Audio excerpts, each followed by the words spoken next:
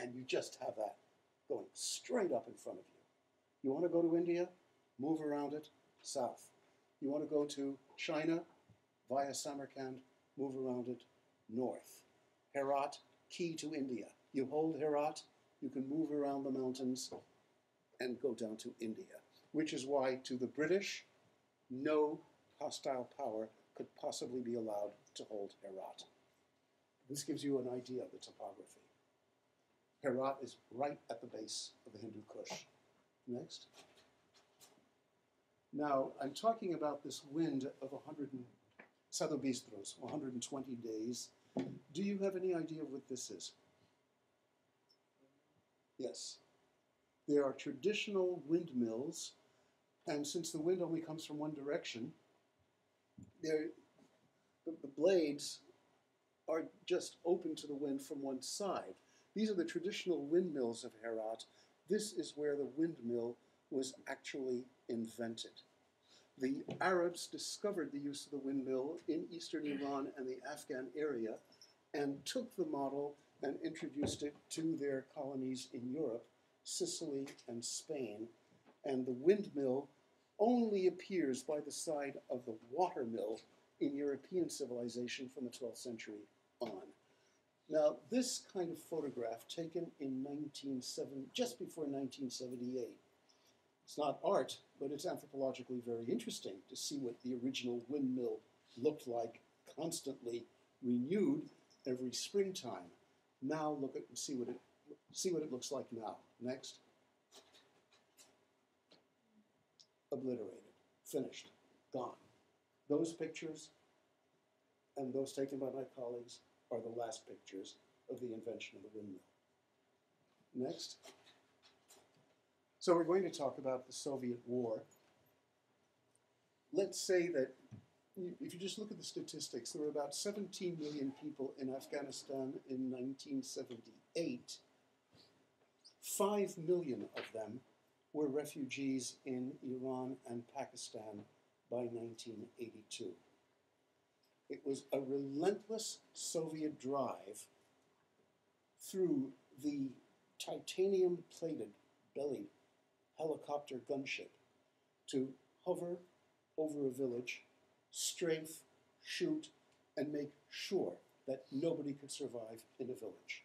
So you would have a massacre from the air, and at night, survivors would decide, we have to leave. And you basically had an outflow of population, which peaked in about 1983 with more than 1/3 of the Afghan population already living in refugee camps in Iran and Afghanistan. Mostly the Ring Road and everything between the Ring Road and the Iranian or the Pakistani frontier.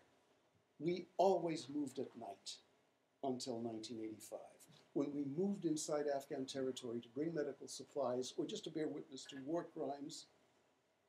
We would move at night because of the helicopter gunship patrols in the daytime.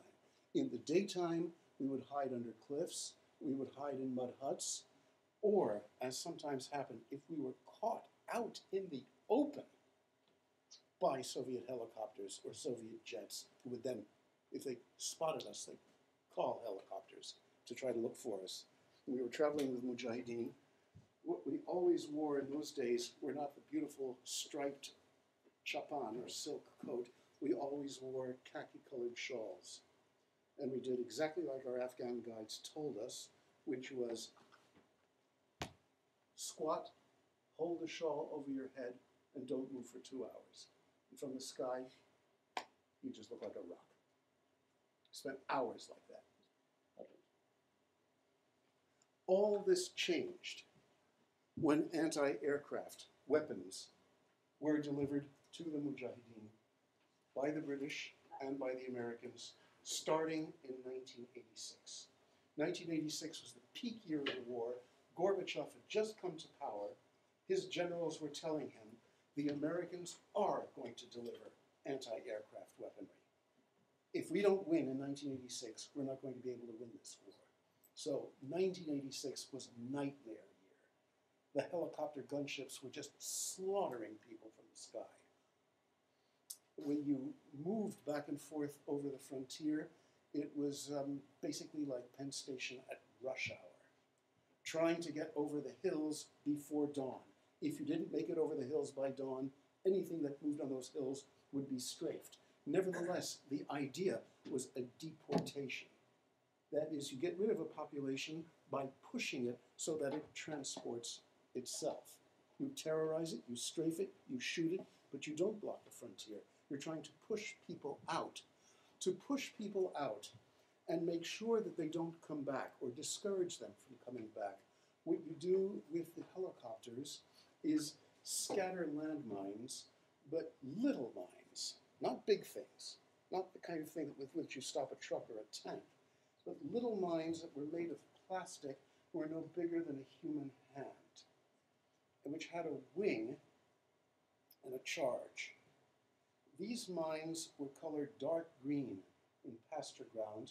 They were colored khaki in desert areas, and they were colored white above the snow line.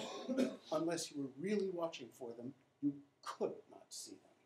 I remember once being on a television show regarding human rights violations in the Afghan area in 1982, and I was talking about these mines, and I had a member of the French Communist Party actually challenge what I was saying, and I said, I'm talking about this mine, and it's been sitting right in front of you during this entire show, and you haven't seen it. What do you mean? Where is it? It was, of course, what do you call it, deactivated.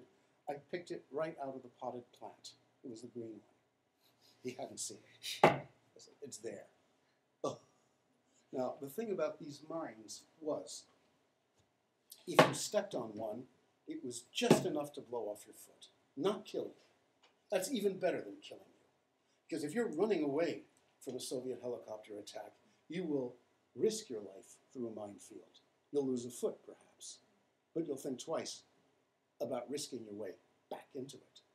Also, blow off somebody's foot, that person is incapacitated, and it will take 2 other people to carry that person over the frontier to some clinic in Pakistan, which means you take 3 people out of commission.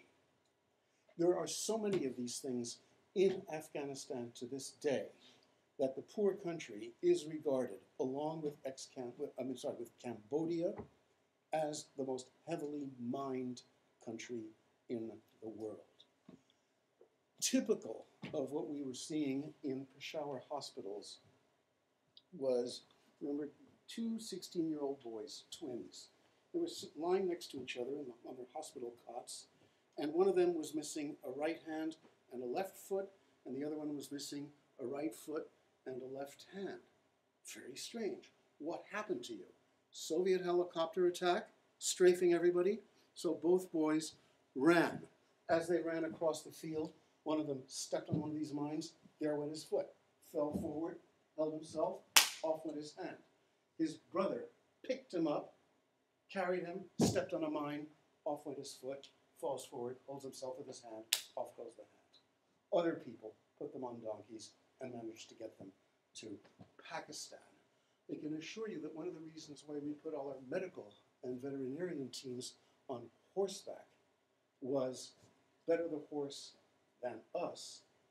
And in fact, the horses are so sure-footed that they would just feel their way, and the best thing to do in a heavily mined area was just drop the reins on the horse's neck, let the horse carry you. We all made it, but I have one friend during a nighttime crossing, one of these French journalists who said, you know, it was extraordinary. I was on my horse in the night, and the next thing I knew, I was sitting on my rear end. His horse had stepped on a mine and had been obliterated, but of course it had saved his life. Well, all of this magically changed in 1987. As soon as the Stingers and other heavy anti-aircraft weaponry reached various Mujahideen groups, Soviet helicopters no longer dared provide air cover over Soviet troops. The jets disappeared. It was as if day had turned into night. Soviet aircraft only began flying at night to avoid these, and by day, we were beginning to emerge and walk around or ride around.